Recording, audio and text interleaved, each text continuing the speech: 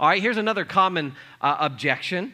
It really comes to us from Sigmund Freud, the father of modern psychology. Let me read a little excerpt from him, and then we'll kind of summarize his little argument here, okay? So Freud, if you look at Freud and you look at what he's doing with psychology, often what he does with psychology is he takes it and he aims it. He aims psychology at religious belief, okay?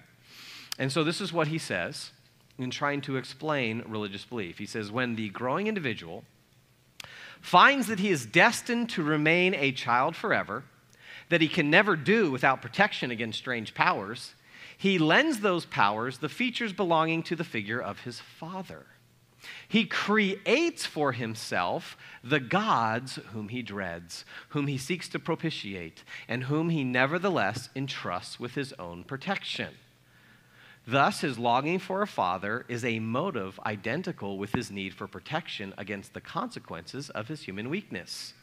The defense against childish helplessness is what lends its characteristic features to the adult's reaction to the helplessness which he has to acknowledge, a reaction which is precisely the formation of religion. So what's he saying? He's essentially saying, hey, there's a big bad world out there, right? As a child, you have parents who protect you. As you get older, you have to come to the realization, right, that you are helpless. You have to acknowledge that, and that then gives rise to religion. How so? Well, he says psychoanalysis, which has taught us the intimate connection between the father complex and belief in God, has shown us that the personal God is logically nothing but an exalted father. So, and so the claim here is God is a crutch for the weak-minded, or God turns out to be a psychological projection for you weak-minded religious people. That's the origin of your belief. That's why you believe what you believe. It's nothing more than a psychological projection. But there's no real heavenly father out there who's going to protect you. It's just that you are not psychologically strong enough to admit this is a big bad world, and then you don't have the courage just to simply face it.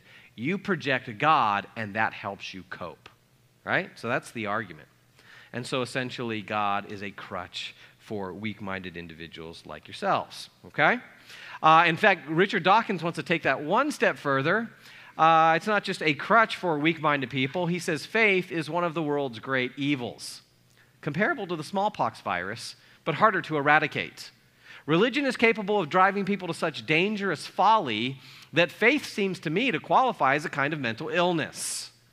In fact, he argues that you could actually maybe, I think he and Daniel Dennett both argue that that you could actually maybe make the case that parents, or religious parents who try to pass on their faith to people, are actually engaging in child abuse. Okay, he seriously said that.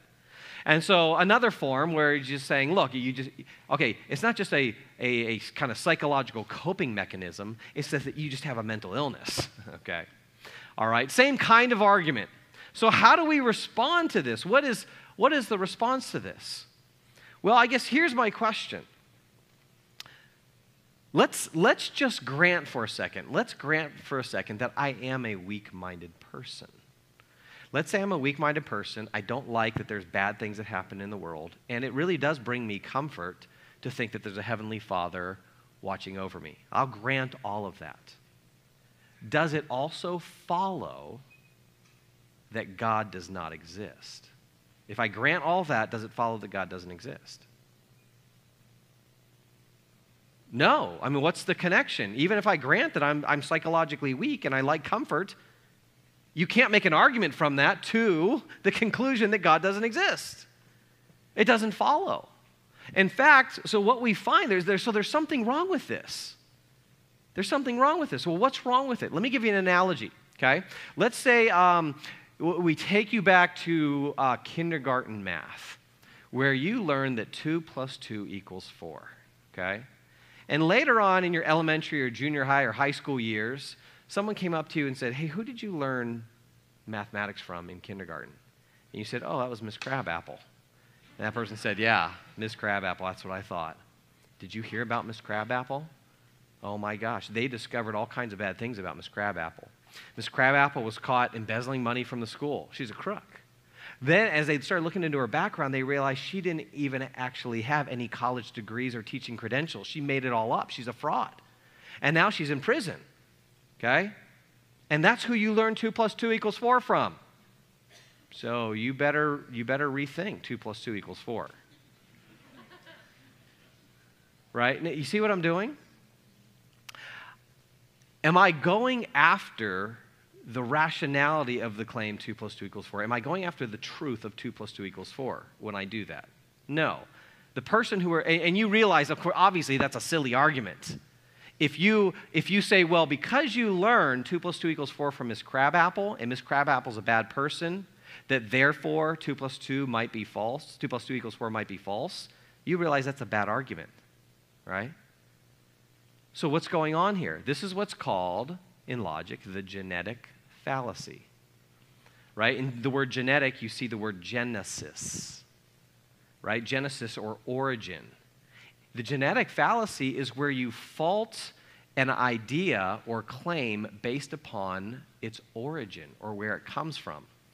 So if I learn 2 + 2 = 4 from Miss Crabapple, and you say, well, Miss Crabapple's a bad source, does it follow then that I should dismiss the idea that 2 + 2 = 4? Of course not.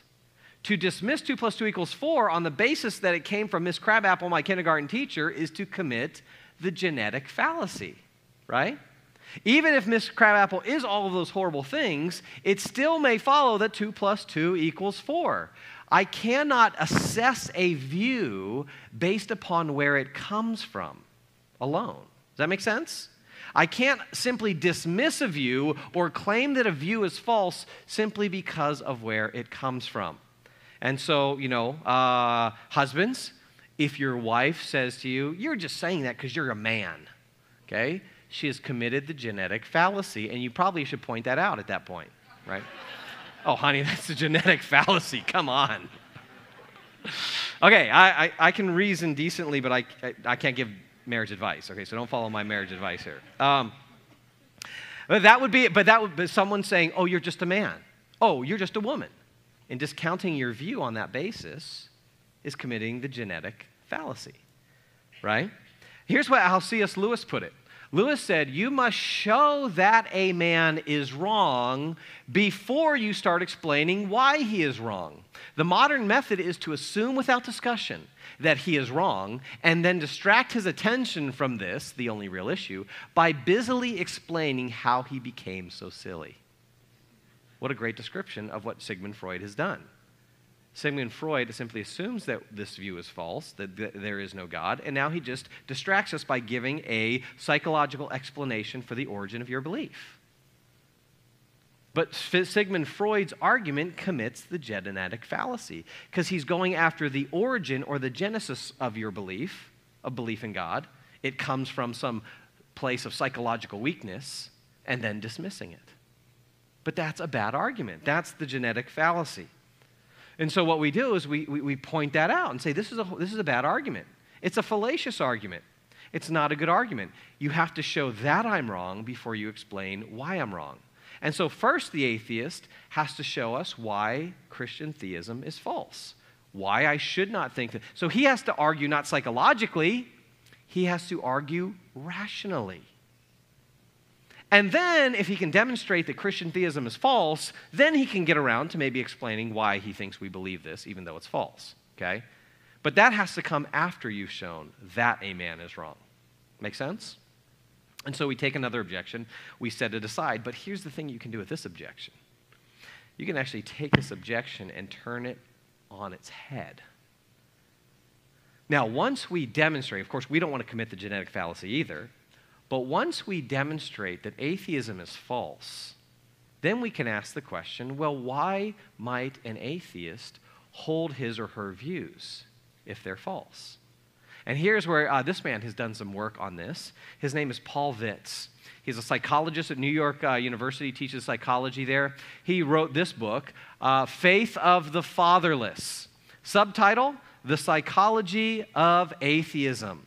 It's a difficult book to find Probably on Amazon, it's pretty expensive. So here, if you want to read a little bit on this or read a good summary of it, simply Google The Psychology of Atheism, Paul Vitz, and you'll find an article. I don't know how many pages it is, but it'll give you kind of an overview of his book.